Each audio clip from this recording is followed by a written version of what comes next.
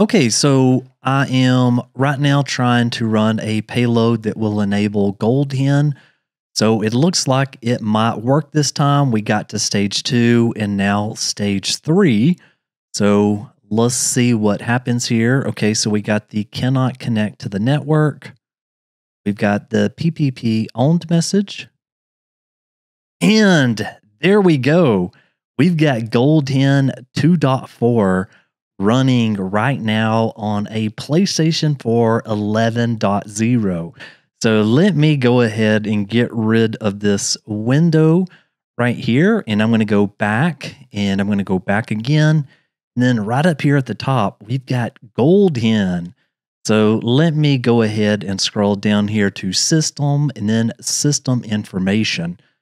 So the moment has finally came where we've got GoldHen running on an 11.0 system.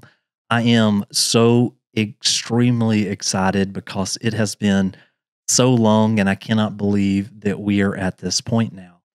One thing that I do want to tell you is that this actually isn't live right now. Now, it will be live very shortly, and when it does, obviously everybody can enjoy this, and I'm going to make an actual video that shows you how to do it. But anyway, I wanted you to see that, and then I want to switch over to the PC and talk about a couple of different updates. So let's do that right now. So the very first thing that I wanted to mention was that Flow's official repo, you can see there has been all kinds of commits that have happened really just within the last day or so. So there's obviously a bunch of these kind of like readmes, but the more important things is stuff like this right here. So recently, EchoStretch added in the PS4 offsets for 7.50, 7.51, and then 7.55. You can see that on the 5th of May, they added in the remaining 8.xx offsets. And then right here, this one was a pretty substantial one, was increasing the ability for the exploit to work without fail. This is something that I have noticed on my machine, which is I usually have to run this multiple times in order to get it to work. Since I have been using the very latest version that came out right here on the 6th, it might have been a little bit better, meaning that it's taken me 3 times or 4 times versus, maybe taking me 8 times. So that's one kind of key thing to add in there.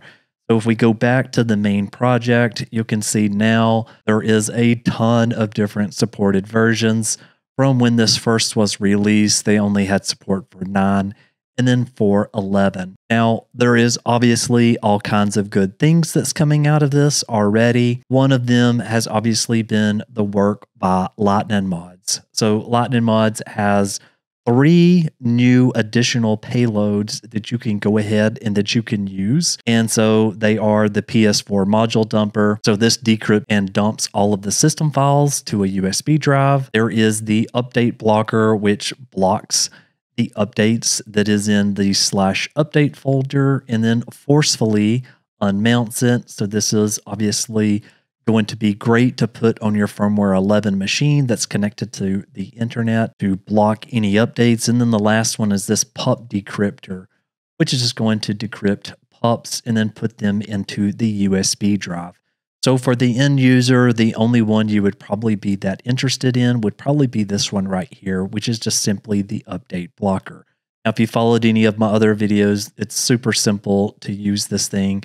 Basically just replace the stage2.bin with this one right here, and then pick one of these other bin files. So say update_blocker.bin, and then you just rename that to payload.bin on your USB drive. So anyway, very cool work for this. I expect to see tons more of these payloads being added in this.